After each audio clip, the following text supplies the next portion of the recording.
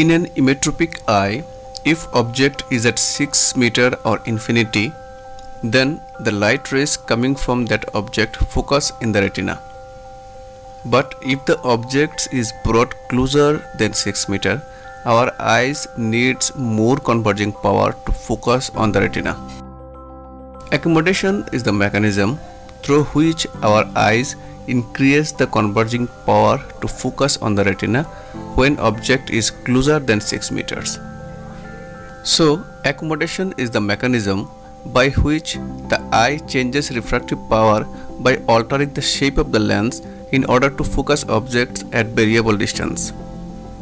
At rest, the radius of curvature of anterior surface of lens is 10 mm and that of posterior surface is 6 mm. During accommodation, the curvature of posterior surface remains almost the same, but radius of anterior surface changes to 6 mm. Now let's see what are the components of accommodation. Far point. Far point is a position of an object when its image clearly falls on retina with no accommodation. 6 meter to infinity is considered as far point. Near point of accommodation. The nearest point clearly seen with maximum accommodation is called near point. The near point of accommodation varies with the age. Range of accommodation. The distance between the far point and near point is called the range of accommodation. Now, amplitude of accommodation. The difference between the dioptric power needed to focus at near point P and the far point R is called amplitude of accommodation. The formula is A is equal to P minus R. Here, A is equal to amplitude of accommodation, P is equal to accommodation at near point, R is equal to accommodation at far point. In a specific distance, amplitude of accommodation can be identified by using the formula 100 divided by D. Here, D is equal to distance in centimeter. Let's understand this with an example.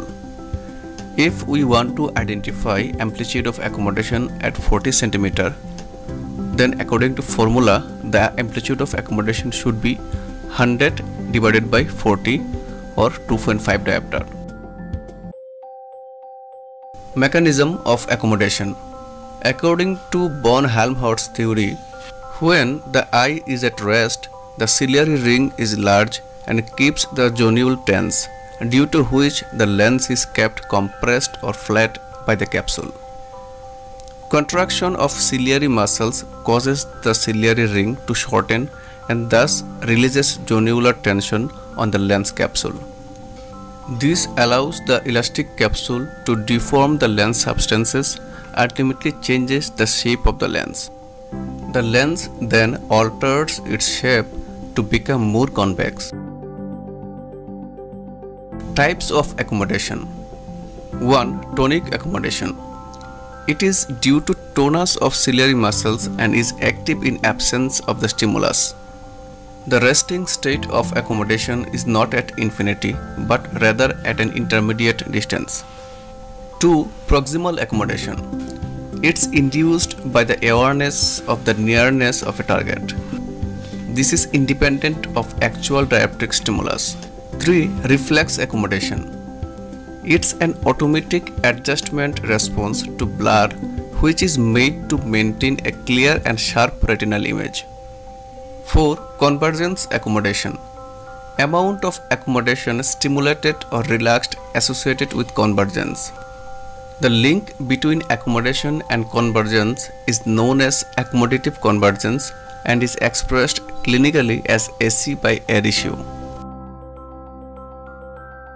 Stimulus and response of accommodation. Stimulus of accommodation.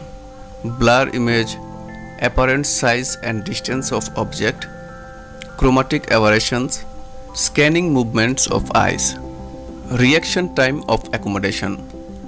It refers to the time between the presentation of accommodative stimulus and occurrence of accommodative response. Reaction time of accommodation from far to near is 0.64 seconds, and from near to far 0.56 seconds. Pathway of accommodation. Afferent pathway. Afferent pathway means traveling of stimulus towards the brain.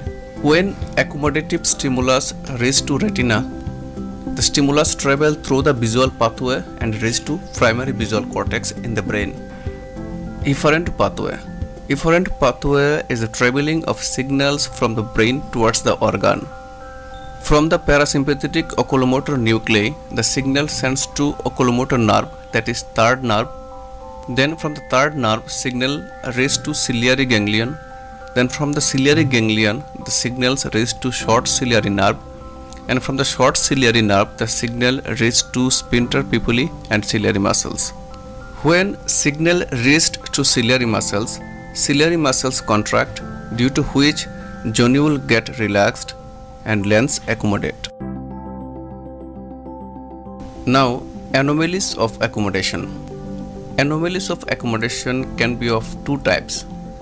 In one type, accommodative response is more than accommodative stimulus, and in other type, accommodative response is less than the accommodative stimulus. Diminished accommodation, insufficiency of accommodation, ill-sustained accommodation, inertia of accommodation, paralysis of accommodation. In this type of anomalies of accommodation, the accommodative response is less than the accommodative stimulus. Increased accommodation, excessive accommodation, spasm of accommodation. In this type of anomalies of accommodation, the accommodative response is more than the accommodative stimulus. A complete course on accommodation along with its anomalies are available in our official app, Optometry Notes and MCQ. You can enroll this course and get all the materials. Stay with smart optometry and study optometry.